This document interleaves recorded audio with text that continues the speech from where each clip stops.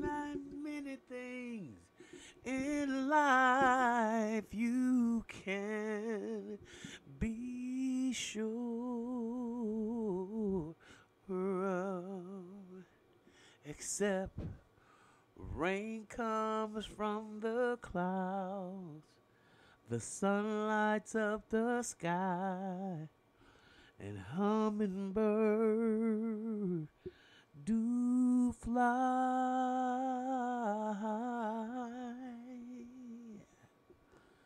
Winter turns to spring.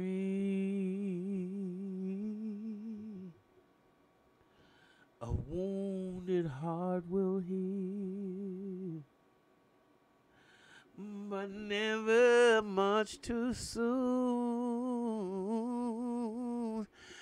Nothing and no one goes unchanged. There are not many things in life that we can be sure of.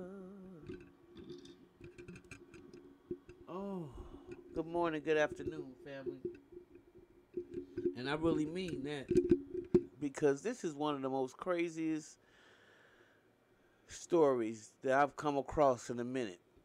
Besides Elon Musk and his cyborgs killing people, malfunctioning at plants and stuff, or damaging and injuring them, and very little news is being printed about it. But let's talk about this. There's an article that came out in the Daily Mail. It said that Elon Musk, he got the first chip that he is Neuralink's brain chip. Okay, he got a chip that he's done inserted into people's damn brain. Now I want to know what y'all think about this, because to me, this is the first. This has got to be, especially for indigenous people. This should be your wake up call of who you are sharing the earth with. Okay, because I don't understand what the purpose is for this right here. So now, this is what they say. The good parts about this is they said that the Neuralink is intended to allow paralyzed people to control movement by thought. But the implications left some terrified with the tech. Being accused of mind control, creating cyborgs, and even playing God. And I kind of agree with that, y'all.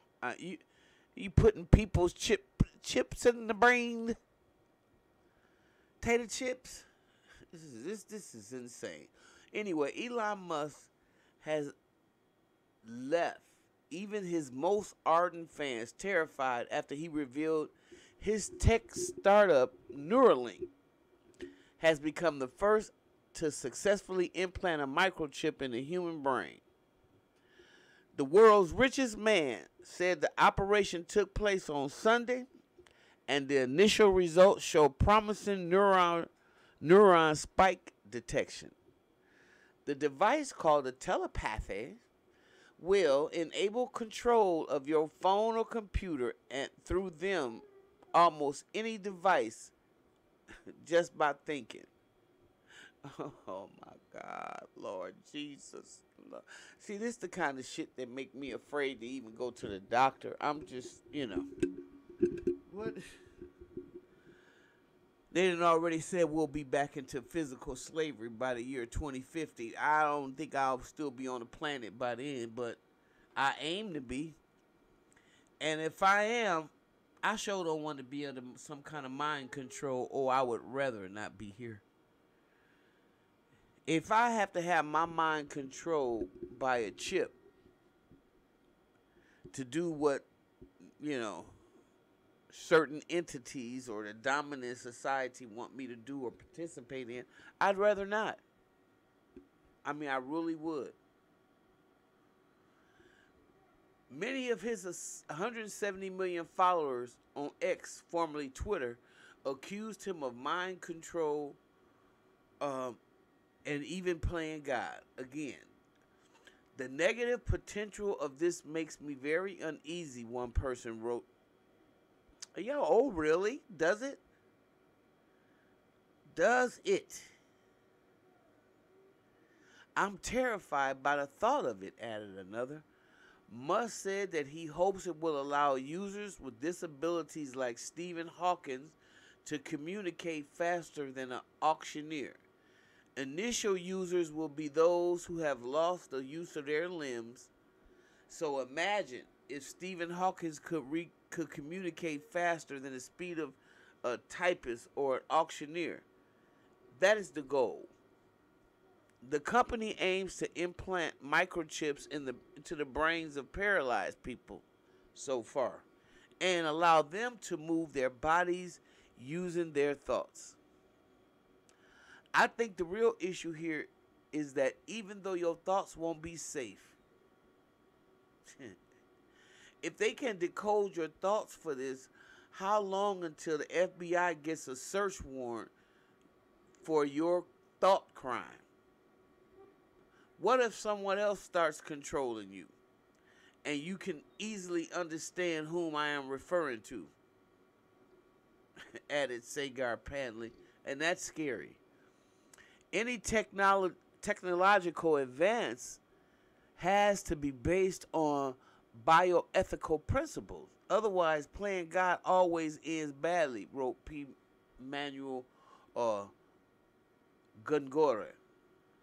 But others were more positive. Oh, well done, Neuralink. Sign me up. Yeah, y'all some crazy. This might turn out very well, and it can be a very important moment in history. This is awesome news. We're expanding in two final frontiers, space and the mind. I can't wait for the next company to talk. I'm so excited. Neuralink announced in September that it would soon commence a trial in humans to evaluate the safety of this implant. Wow. It comes less than a year after the Neuralink got Food and Drug Administration clearance to operate on humans, a critical milestone for the startup. Musk wrote on X on Monday night, from the first human received an implant from Neuralink yesterday and is recovering well.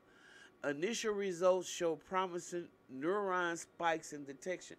Somebody independent of this group should be following this test tube baby around, because this is insane to me. And maybe it's me, because I'm old school. I'm old school. I look at some of these young people right now, and, you know, because I'm a forever young sign, mentally, when I look at what's happening, of course, I know I'm not a part of this. I love bridging the gap between myself and young people, but this right here, this is the worst thing I've ever heard of, as far as I'm concerned, and it doesn't make me excited. It makes me terrified for humanity. Wow. Vance explained that it will take a couple of hours for a surgeon to perform a craniotectomy and a further 25 minutes for the chip to be inserted by a robot into the area of the brain which controls the hands, the wrists, and the forearms. Damn. The goal, of course, that the device can be inserted safely, and it can collect useful data from that part of the patient's brain. A key step in Neuralink's efforts to convert a person's thoughts into a range of commands a computer can understand. Wow. What y'all think about this? I mean, I gotta know. I want to know what you think about it. Because as far as I'm concerned, it's wild. This is wild, wild, wild. Okay, let me know what you think. Like what you hear? subscribe, and share the channel, and I'll see you in the next video.